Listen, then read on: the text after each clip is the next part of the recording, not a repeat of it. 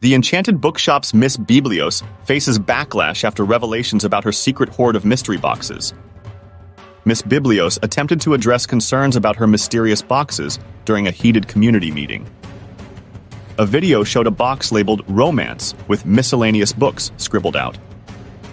This discrepancy led to rampant speculation and accusations of deceit. "What's in the romance book box?" chanted an impassioned crowd.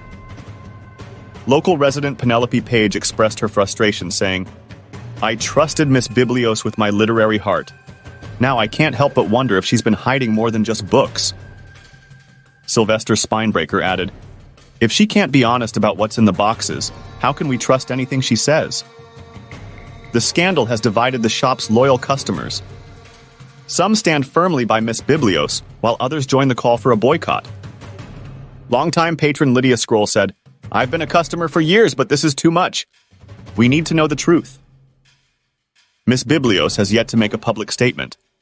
As the chants grow louder, the future of the Enchanted Bookshop hangs in the balance. Will she reveal the contents of her mystery boxes and regain trust, or will the boycott spell the end?